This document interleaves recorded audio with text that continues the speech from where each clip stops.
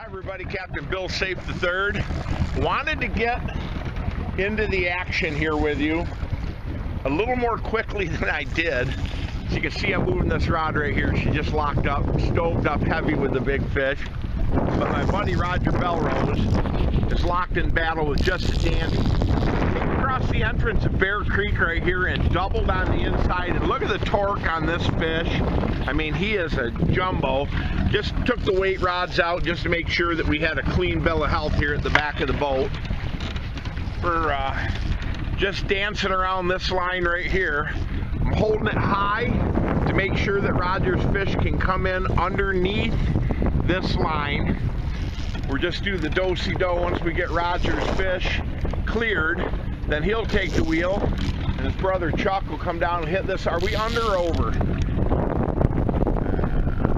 Okay, that's the way we want to go. Go over the top of my head, yep. Important to pay attention to what these fish are doing at the back of the boat. Monofilament on monofilament can cause all kinds of crazy problems. You don't want that to touch when you're fighting these big fish. And our tip today on Lake Ontario is going to be about keeping your lines running clean, making sure that you don't touch other fishing gear and lose that. And I'm going to demonstrate in our tech segment here on brown trout fishing today why you want to wet your knots when you tie down and why you want to keep those monofilament or co-filament lines from touching each other in the fishing process. You're going to be absolutely astounded and amazed if you haven't seen this demonstration before. Dad and I used to do it in our seminars and clinics all around the Northeast, and we're going to share it with you here at the end of today's video. Big fish, obviously, coming on board here in Lake Ontario today. We're still high with this rod, making sure that we don't get into Roger's fish. Now we're going to drop this rod back into the holder, keeping it high. Roger, all the way to the right now. All your other right. There you go. Sometimes that happens. Since these alewives have moved in, neutral. You know, all Lake Ontario species forward have an affinity for moon eyes, and it's made the bite a little bit lighter. Keep it in gear now, Chuck. We're coming on the action. This fish is snaking right in here at the back of the boat. Don't force him until where he's absolutely ready, okay, Rod? Because he is a jumbo, jumbo, jumbo brown. Neutral. I mean, just doing whatever he wants. He has it forward, an amazing will on this fish. We all know the deal. We know the Bill Saiff principle here on brown trout fishing. Neutral, if he looks big in the water, he's going to look huge in the net. Forward, wind down one more time. Keep his head up if you can. Don't let him touch any gear. One more time, Raj. Wait him out there. He's going to have his way here one more time. Okay. Neutral.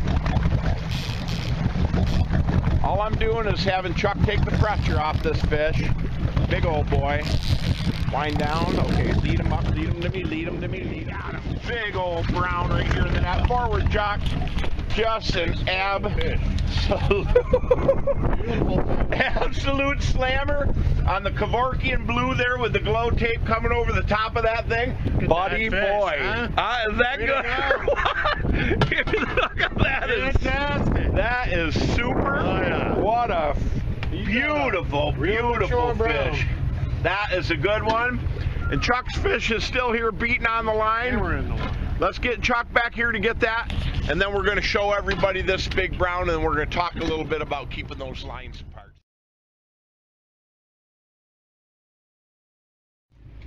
Here he is, just an enormous brown. I'm trying to stay out of the wind here today. We got a steaming west wind. Chuck, how do you feel, buddy boy? That was a good one, wasn't it? Awesome. Great. We always get some good fish. There's that Fat Nancy right there. Signature spoon. You know, coming out of Fat Nancy's tackle shop there in Pulaski, New York. A signature spoon of the eastern basin of Lake Ontario. Coming down to the South Shore and having its way with some big jumbo browns. You know, the bite's been a little bit tricky the last couple days. And one of the reasons that it's been tricky is that we've had copious amounts of alewives that have come in on the shoreline. So These browns are fed up on gobies, they're fed up on smelt, they're fed up on alewives, and it's making it tricky on the bite. So if you look at the weather conditions here today, anytime you see in the forecast a little wind, especially in that 5 to 15 knot range, it's workable with planer boards. Even though the shoreline waters are a bit clear today, those waves and that surface breakup make it a unique set of circumstances for catching those fish. It diffuses the light and gives us an opportunity to get on them. Okay, everybody, there's two tips here that we're going to share with you in today's video, and the first is how to release a tangled line. We had a brown swim across the planer board setup, and as it came to the back of the boat, it was carrying this spoon. We netted the fish, we got it in, we put that fish in the bucket, but now it's coming time to release this. We want to make sure everything's running clean. No, we know that that's all right, we got a fish on there, but look at this rod tip right here. We know that this is the rod. Stand up straight, you can see it bumping. I've got this spoon in my hand. It's easy to tell which one it is. 9 out of 10 anglers are just going to grab this spoon by the hooks. They're going to throw the spoon, drop it. You don't know what happens. You don't know if that spoon comes over and hooks into itself, and now it's trolling all cattywampus back there in the water. Nothing's working right. So whether you're spoon fishing or whether you're plug fishing, you need to release these spoons the proper way. So what you're going to do is you're going to come right over here with the camera. My buddy Chuck Bellerose is filming, and I'm going to show you the proper way to release this spoon. Come right over the side here, Chuck. I'm going to move this rod out of the way. You can see this spoon hanging. What you're going to do is you're going to take this line and you're going to swing that spoon. You want it to lead back in the water column. So you're going to place it forward in the water, and then you let the spoon go. That way the billow in the line is always leading that spoon forward. Even though you're making forward motion and it's the furthest line out on the planer board, when you lay it alongside the boat and let the billow of the line take the spoon is always going to swim back under pressure. It's going to round the corner as the line starts to become tight, and then it's going to swing back out into the proper position behind the planer board. You never got to worry about a tangled bait on a release from a tangled line. That's the way you need to put the plug baits or the spoon baits back in the water to always ensure that they're running correctly. Now let's go dockside and we'll take a look at tip 2. Hi everybody, Captain Bill Saiff III. We're back dockside. Here's tip 2 in today's brown trout fishing segment. With 2, 3, 4 fish on all at once here today on Lake Ontario. Some fish are bigger than others, so you're getting planer board lines as they're coming in that are crossing. You need to be proactive running the back of the boat. You know, whether you're a skipper or you're just a weekend warrior, you need to make sure that you're looking at that stuff, that you're knit 1, purl 2, coming under, doing whatever you have to do to keep those lines separated.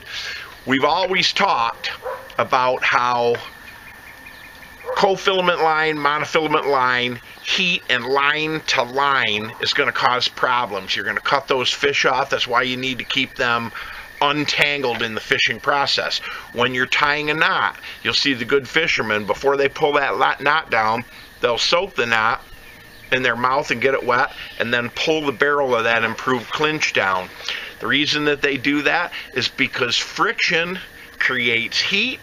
Heat is the #1 enemy to monofilament or co-filament line. So my buddy Roger Bellerose is here, and I just want to show you a little demonstration, wrap that right in a couple times, that my dad and I used to do at seminars and clinics in the Northeast. This is 20-pound test big game. Come on right in here, Chuck. This, if we tie 100% knot on this line, will have a break strength of about 30-31 pounds. So I've got this spool tight in my hand. I'm taking just a paper towel that I took off the dash, just dry. Here's what happens when it goes line to line. I'm just going to put that paper towel, pull tight, Rog, watch this. That's how fast that monofilament or that co-filament comes apart, just with heat and friction. So, critically important, we're talked about a couple things, giving you a couple different tips, but one of them is on heat and friction and monofilament line. Make sure those lines don't touch in the fishing process. That's why when you watch our videos, we're meticulous about moving the angler around into the free corner, pulling rods that we think are high options for getting us in trouble, clearing corners so that we can bring those big browns up to the back of the boat. And that's why even fishing 15-pound test co-filament line and 15-pound test fluorocarbon tippet, you see the bulk of the captains on the Saiff charter fleet take more 10-pound plus browns than probably anybody else on Lake Ontario. That's the reason. It's attention to detail. The devil's always in the detail. Make those arrangements ahead of time so when that big fish comes to the corner, you have created the proper situation to slide the nylon under that big trophy. I'm Captain Bill Saiff III. Those are your tips here from the back deck of the Saiff Charter number 5.